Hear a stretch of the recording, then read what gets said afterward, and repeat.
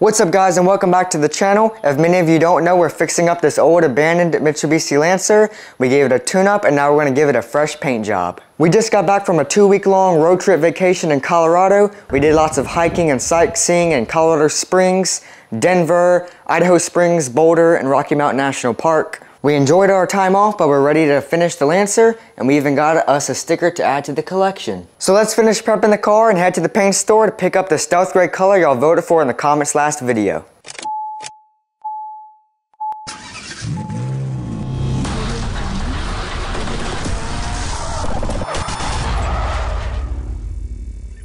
If you remember, the paint on this car was extremely bad and the roof was really rusted and it was kind of pitting down in it, and all along the doors and the sides, the white paint was faded off, and what I read was notorious for this year model for some reason. So in the last video, if you remember, Tyler tried sanding it with some 400 grit and it just wasn't working. We had to go down to some 120 to get it down to bare metal, and then it was the paint, the metal was actually still stained up with rust. So we got some self-etching primer and primed the whole top, and I think that's going to give it a little better like chemical adhesion. So we got a good start on prepping the car. We got the front bumper off and the rear bumper off, and that's going to help a lot with painting. We still got some more prep work to do on the bumpers, like probably sand it with some 400 and then clean it real good inside and out. And then we got to figure out when we take the door handles off that side, how you're going to get in the car after. So maybe we'll just roll the window down on that side, and that way we can reach in and open the door. But I'm not really sure how people do that. So let's start with those door handles and figure something out. All right, to remove the door handles, you have to take the whole front, the panel off. We're gonna have to get this styrofoam out and then pop this off. There's a screw here and a screw back there. Then take out the linkages. It's not too hard. All right, first I'm gonna take this styrofoam out. Anything plastic usually tears up on these old cars. So we have, let's see where it's at. So wait, so how are we gonna get into the car? What, after we take the door handles off? Yeah. I think the best way is just roll this window down. We'll keep the rest of them up and then we'll plastic over it. And then that way we can get in, reach in and open it this way. But I don't know how the pros do it.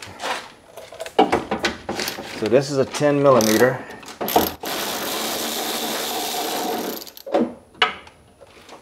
And then the other one is a Phillips.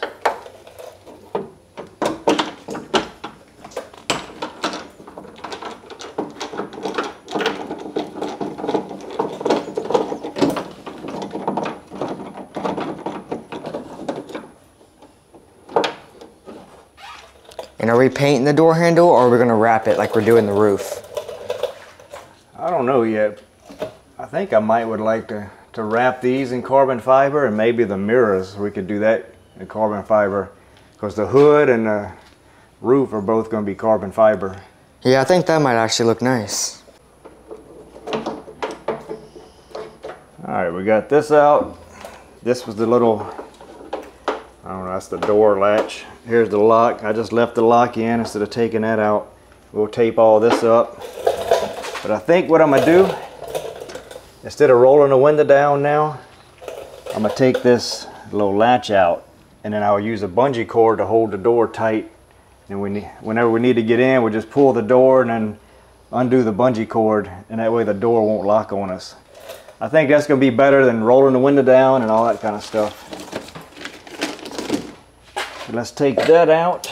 We'll try it.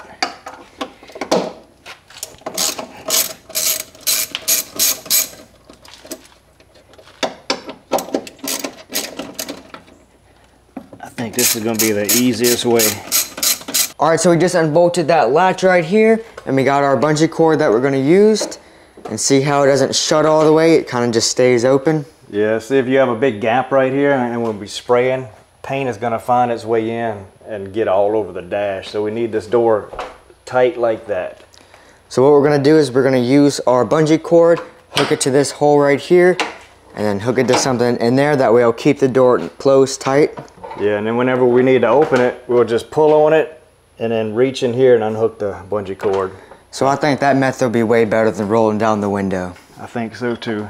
Let's finish up this last one and then we'll do the back bumper. So to remove the back door panel, there's 4 Phillips screws right here, right there, here, and here.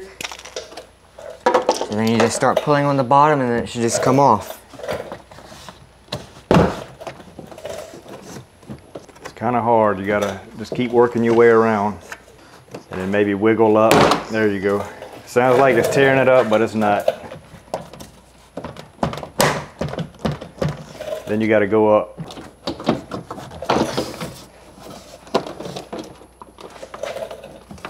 Unplug the wire. And there's just 2 screws in here holding that back on. All right, we got both door handles off. Tyler's gonna clean them up real good and then sand that.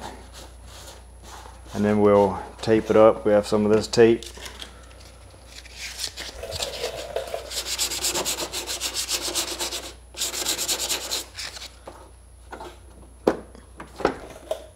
Why didn't we just press down on this latch to open the door? That's a good question, but where was that brilliant idea 10 minutes ago? So maybe we can just put that, push down on this maybe. So maybe we'll try putting the latch back on. Thought I had a great idea with the bungee cord. All right, Tyler did a good job on getting all these door handles cleaned up and then re-sanded and taped up. See, wasn't my idea much better than your bungee cord idea? Yeah, see, that's the problem with your generation. What? You're always trying to outsmart your parents. Well, at least my idea worked pretty good. Yeah, and if anybody has any kind of tips for us, let us know, because we definitely appreciate it and need it. This is our first ever paint job, and one of our subscribers told us about using weed eater string. So basically you put it under here and run it all the way down, and it leaves that rubber piece up a little bit, because if you put it flat and every time you paint it's just going to make like a little bridge, and then when you pull this off it's going to rip off some of your paint. So this just keeps a little bitty gap. So it's just things like that that we appreciate people telling us, and helps us out a lot. So let's go knock out the 2 bumpers and get that part over with. All right, so we got our 2 bumpers, and now we're gonna wash them with some degreaser soap. That way we don't sand oils into the bumpers. And then after we wash it, we're gonna sand it again, and then it should be perfectly fine and good to go.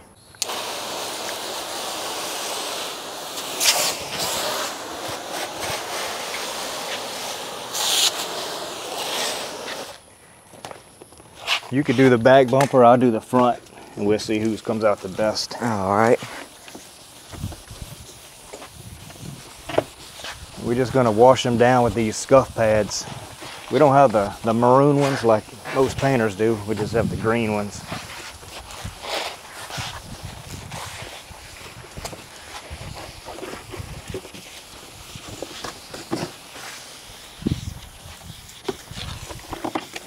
We're just trying to get all the oils and grease off of it before we sand it. We're gonna sand it with some 400 grit. This one has a lot of road rash on it.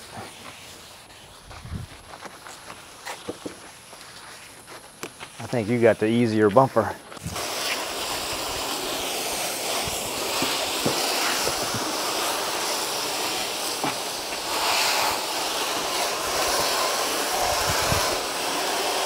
All right, got it all washed down, so when you sand it, basically just want to scuff it all up. Go this way for a while.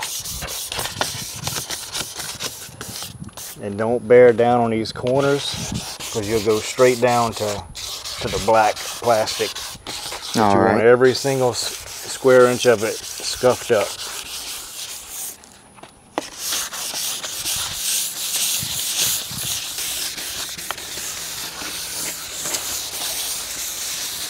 All right, we got them all sanded down. Looks like Tyler did a pretty good job. Basically all we want to do is scuff it up and get the clear coat off. That way the new paint would stick to it and it wouldn't be sticking to the clear coat. I think that's the best way. We used 400. I don't think we needed to go down anymore. So before we paint it, we'll clean it again and then put some wax and grease remover on it and then spray it. So you ready to go buy the paint? Let's do it. Can't wait to see the car painted. Let's go to the paint store.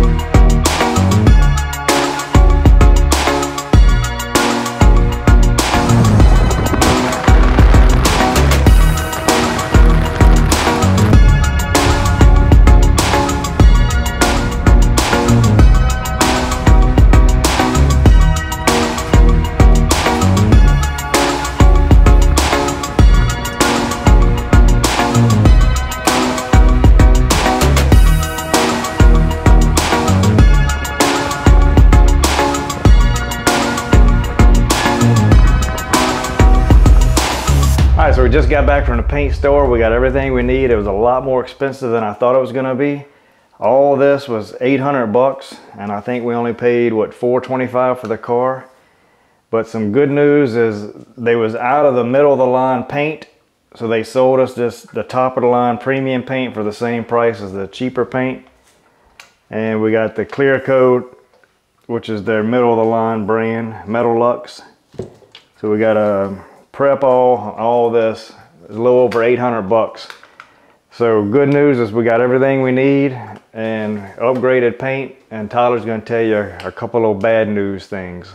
Alright, so for the bad news, we sanded the car with 400 grit, but we talked to professionals and they said it's best to sand it with 600 grit since we're not going to use sealer.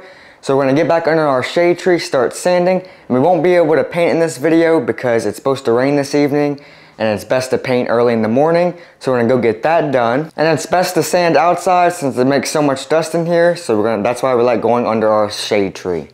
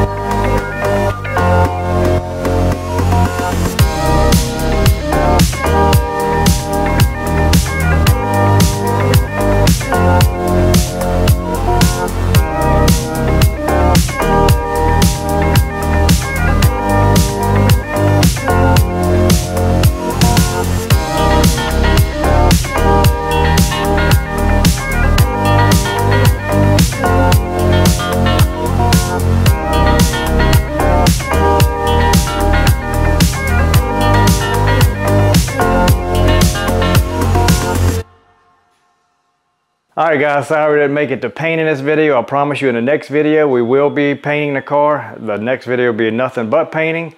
We spent 2 weeks in Colorado, so we're a little bit behind. And I know you've been waiting on this car a lot because we've been getting so many messages about it.